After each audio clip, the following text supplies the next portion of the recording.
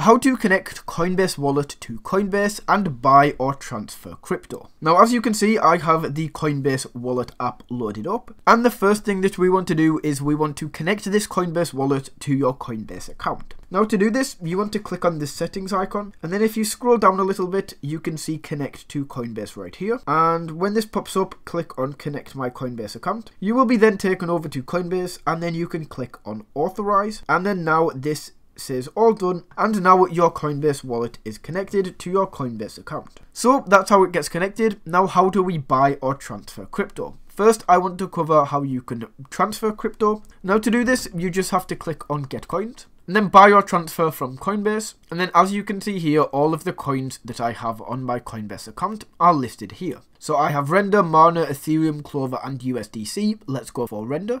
And now it's going to ask, and now I'm going to type in how much USDC worth of Render I would like to receive. So 20 USDC worth of Render, which is 7.5 Render. Now, once you have selected how much of the coin you would like to transfer, you can hit continue, go through this whole process, and these coins will be transferred to your wallet. And then secondly, what you can actually do is you can buy new coins. So let's say that I wanted to buy crypto.com coin.